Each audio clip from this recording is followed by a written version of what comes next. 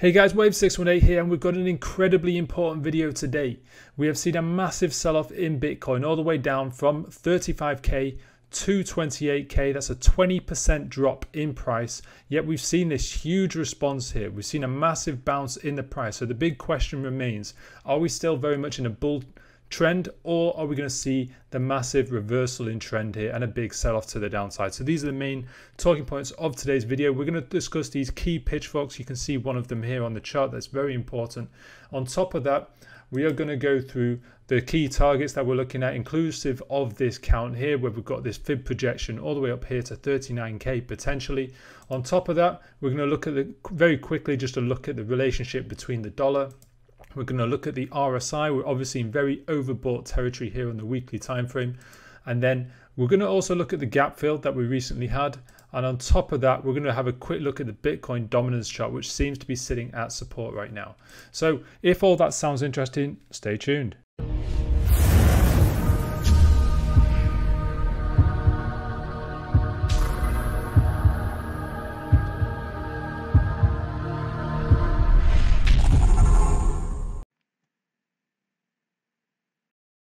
Alright guys, so first things first, just want to say a massive thank you to you all for showing your appreciation for the channel. The like to dislike ratio of recent has been off the charts. Really very impressed from you guys.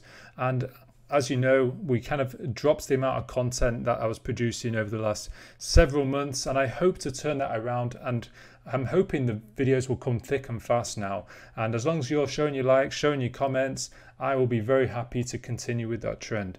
So as you know, those of you that will be commenting will be entering the raffle to win access to the juice, and that today's winner will be revealed at the end of the video, whilst any comments from today's video will go into the raffle of the next video.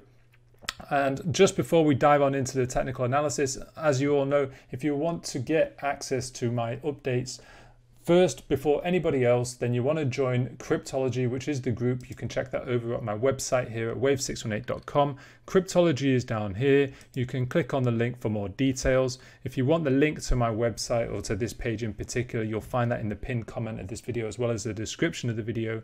And you're going to get full access to my full educational content. That's over 20 hours of educational content. You're going to get coverage of the top 50 market caps, and you get access to the Discord, where we talk about basically my updates, where I post them before I post them anywhere else, before they go on YouTube, before they go on Twitter. So this is where they're discussed, and I've been running through some key things that we're going to discuss in today's video. Already we've mentioned them on the Discord. So with that said, let's dive on into the technical analysis. So first things first, we've got this pitchfork, and this has been holding price action really well. As you can see, since we broke out this range at 24k, we've been held within the pitchfork really nicely. It timed it held the price here and recognized the resistance here at the upper warning line, and again the upper warning line held as a resistance here, and it did actually anticipate this big sell-off, and we actually broke the pitchfork to the downside. So typically, once you see a break of a major pitchfork to the upside, especially after you can count a potential 5 waves up, or 1 2 3 4 5, then you break it to the downside, that can be very concerning. Okay, so definitely I am looking at this bull trend with a lot of caution right now. Yeah, once I saw this break, I was thinking this is it, this is a potential reversal. However, that said, there are some key reasons for why we got a big bounce here. So the question is it a dead cat bounce where we've gone up and we're just going to come tumbling back down, or is it the start of a new uptrend where we're going to take out this all-time high? And to be honest, I don't feel that the market has made up its mind just yet. There are some key levels that I want to see overcome to determine if we are in fact bullish, or that we're going to come tumbling down from here. But it was a very good response. As you can see, we're on the hourly time frame here, and you can see the amount of time spent outside of the pitchfork was very minimal. It's only really these wicks to the downside, whilst the bodies of the candles were very much held within the pitchfork. I'm still quite happy that the pitchfork has just about held. Okay, so there is that argument that we could potentially still push to the upside. So that's just looking at this pitchfork here. Now, just going over the high time frame targets. First of all, we've got this one here. So this is really zoomed out on the weekly time frame here, and I've got this Fibonacci projection.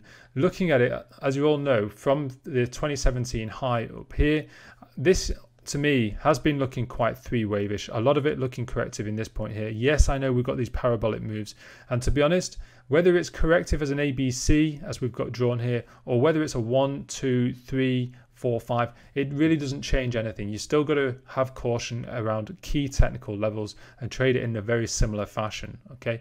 But it is useful to have these potential major Elliott wave counts because it helps you determine potential long-term levels of resistance. In particular, this level of resistance at 39k or closer to 40k even, that's the 1.382 fib projection of the A wave. So if you draw your fib retracement tool from here down to here, you'll get your projections up and above. So you got your 1.236 at 30.4k, which we've already overcome.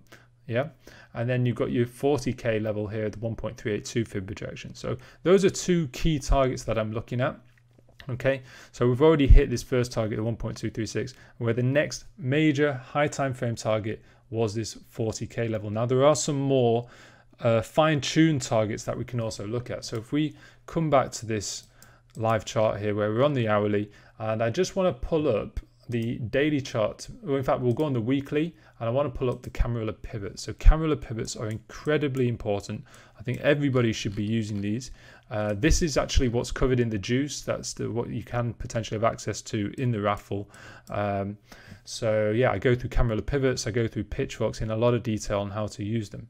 But yeah, let's just take off all the other annotations and just take a look at Camarilla pivots for a moment. So yeah, let's stay on the log scale and just expand this so we can see it a bit clearer.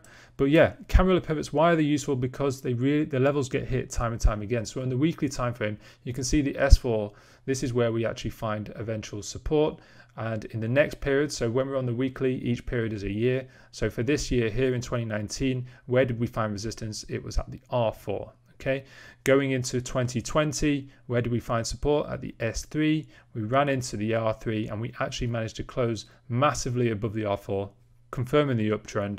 And then what you look for into your next period is, obviously we're still in our bull trend, but you want to see how price reacts at the next levels of resistance, which is the R3, which in this case sits at 36k. So remember that level because there is a lot of confluence between 35.5 and 36k. So I'll mention the other reasons for resistance at that level in a moment. But the other level is here at roughly 43k. That's where the R4 is, okay? All right, but first bit of resistance to think about is that 36k level. All right, don't forget that point, very, very important. So if we now come down to our next key time frame, which is the daily, you'll see some more Camarilla pivots, which are very, very influential. So we've got here the 32.2k, and when we zoom in, you'll see our price has been respecting that level incredibly well. So that is the R3. All right. And the R4 in this case is 35.5. So as I said, around 35.5 to 36k, we've got a lot of confluence. So we've got the R4 on the daily time frame, and we've got the R3 on the weekly time frame. Okay, just on the subject of Camarilla pivots, we'll now come down to the hourly, and here you'll see how the S4 acts as wonderful support here for this major wick to the downside. So we hit the S4 and now we're just hovering around the S3. So it'll be interesting to see how it reacts here. But that was one reason for a good reaction here off of the S4. So this is the main thing I want to discuss with the Camarilla pivots. Don't forget what I said about the daily Camarilla pivot, this R3. If we go on, that's at 32.2k, and price is just kind of hovering around that level where it's acting as support and resistance quite a few times. So, and if we go on the hourly, we'll see that a bit better. I think even the 15-minute is better than that. So here's your 32.2. Okay, if we just draw a level at 32.2,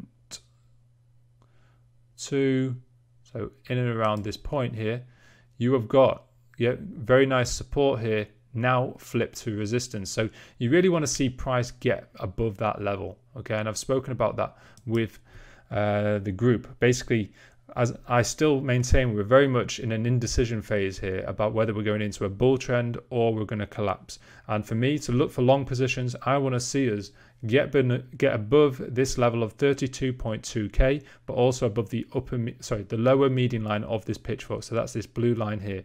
I want to see us get firmly back within the pitchfork. So getting above the lower median line would be a good establishment of that, and also getting above this key ODB level. So it's actually an ODB level, and it's a key Camarilla pivot level, as we've discussed. Okay, so that is the kind of confirmation I would want to see to confirm we're back in this uptrend, because at the moment, if we just take off the annotations a moment, let's take off the Camarilla pivots. At the moment, you can argue we've come down in pretty emphatic fashion, and it could be the start of a major downtrend. It could be, it's not the cleanest count, but you can argue possibly a 1, 2, 3, 4, 5 down, and then how far have we bounced? Well, it's come to the 0.618, which is quite typical of a wave 2. So could it just come flying down from here? Well, it's possible, but in my opinion, it's not the cleanest 5 waves down. There's lots of arguments for why that's not really a wave 1. It doesn't look very 5 wave-ish in nature, and on top of that, the wave 4 overlaps with wave 1. So again, it's not a perfect Elliott wave sequence. So and also the bounce has been very aggressive relative to the move down. So it does beg the question, are we still very much in this uptrend? There is the other scenario, when you see this kind of sharp move down followed by a slower move up that takes out the previous high, you've got to think about a possible running or expanded flat. And in this case, there's the argument for the expanded flat, where that's the A, that's the B, and that's the C. Yeah, you could argue that. Yeah, so whenever you get a sharp move down and then suddenly you start going up, so it looked quite impulsive, but then we bounce back up, always think, is it the A wave of a bigger ABC? So there is the possibility of that expanded flat sequence there, which would again support this as being major support, with us going back into our uptrend, taking out this all-time high and pushing even higher forward. So those are the key things that I'm looking at right now. So let's just talk about this 28k mark. So I've mentioned a couple of reasons for why that was significant. So first of all, we've got the 1 hourly Camarilla pivot S4, which we've discussed. On top of that, there's another key pitchfork, so that's this one here. So this was just looking at the first 3 major pivots, so first, second, third pivots. So it's an original pitchfork with a steep gradient to the downside. You can see how the upper warning line held as very good resistance, and you can see how the lower warning line acted as very good support. So again, it's a good illustration of how useful pitchforks really are. And again, if you want to gauge a little bit of a show of strength here, you would want to see us come above this upper warning line. That would tell you that the first wave down has been completed. As long as we're still within this downward pitchfork, there's the argument that we could just come rolling down even further, and then I'd be deeply concerned about a much greater retracement. Okay, as it stands, I'm still quite happy that this bigger pitchfork to the upside is just about holding on, but look how tight it is. Very, very tight indeed. I'm very interested to see how we get on what kind of close we get on the daily close. I think that would be a very good determination of whether we're in a good bull trend or not. So let's just clean this up. Let's take off that pitchfork. And yeah, other key things to talk about. So we've discussed already the fib projection on the higher time frame. We've got the trend between the dollar and Bitcoin. Yeah, so this is the dollar on the top. You can see since March, so we're on the weekly time frame. Since March, so basically when coronavirus really hit, we had a big sharp downward move in the dollar, and it correlated inversely with Bitcoin going to the upside. Yeah, now the question is, what is going to happen with the dollar now? Actually looking at it, we're continuing to see that downward trend. Even here this week, we're continuing to see that downward trend on the dollar. So again, it further supports that kind of strength in Bitcoin. And obviously with the deal being made between the UK and Europe, that was strong for Europe, which basically means that's weak for the dollar, and which is a good sign for Bitcoin, which is inversely related to the dollar. Okay, next thing to discuss is the RSI. This is the weekly time frame. We can all see we've gone up very, very parabolically. I don't know if that's a word, but we've gone up in very exponential fashion. And you can see the RSI here. I've marked out how it's really hit these really extreme levels in the past based on these parabolic moves. So here we hit 97, here we hit 99, here we hit the 96 on the RSI, here 90 on the RSI, and then 94 right here. Yeah, so that's what we're currently at. So as you can see, there's potential room to the upside. We have reached these 96 to 99 levels in the past, but don't forget, we are at incredibly high levels, and there is going to come that point that we see a big correction. Okay, whether it's just a temporary correction and then we push straight back up, or it's a big reversal altogether, it doesn't really matter. We're going to see some sharp price action to the downside, and you don't want to be holding onto a position through that. You really do not. Okay, Bitcoin has been known to make these parabolic moves up and then do some crazy retracements after it. Okay, so just be aware that that is possible. Even if you are long-term bullish Bitcoin, well, personally, I'd be protecting my profits. So that's just a quick look at the RSI. Next thing is the gap. So it was a very nice gap fill. When we made this move down to 28k, we filled this gap here. There's a huge gaping gap all the way here at 24k. And then further below, you've got a gap here at 18k and then one at 17k. So lots and lots of gaps that could very well get filled eventually. Yeah, especially if we do get that major reversal eventually in Bitcoin. But I still feel that there's a potential for further upside here in Bitcoin. We've discussed the upside targets that we could potentially see. All right, so, and then last but not least, just to talk about Bitcoin dominance. So again, we found support. We're following this original pitch up with our first, second, and third pivots, and you can see how we found resistance at the upper median line on 3 occasions. We came down pretty sharpish, but we found support at the median line, and there's an ODB level which it hit absolutely square on, and you can see the ODB level here that got hit. And I've been actually looking at a potential move to 88% here on Bitcoin dominance. Okay, so just coming back to the Bitcoin chart, I'm thinking that we have probably covered everything that I want to discuss. As you can see, we're seeing a little bit of a show of strength here on the 15-minute chart. I really want to see how the day closes. I want to see us stay within this upward pitchfork for me to be happy that we are still very much within this upward trend. I want to see, for confirmation, I'm waiting for price to get above this lower median line and above this key Camarilla pivot level here. So this is sitting at around 32.2k. Personally, I want to see how price reacts to that point, because at the moment you can argue it is overhead resistance. You can see actually there's good support here which is flipped to resistance, so you want to see it overcome that level which is currently acting as resistance. So I think we've pretty much covered the key things in this video. So yeah, hopefully that has been useful. Leave a big thumbs up if you are finding value in the content. Leave your comments if you've got any queries that you might want to ask.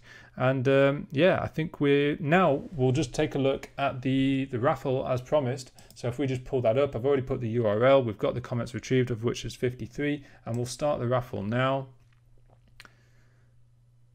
Okay, so the winner is Luke T, who basically just gave their target, and who knows, they may have predicted the future there. 37 to 40k.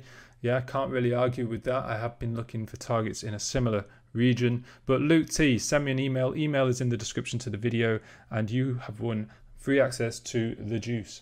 All right, guys, we are going to wrap it up there. Take care.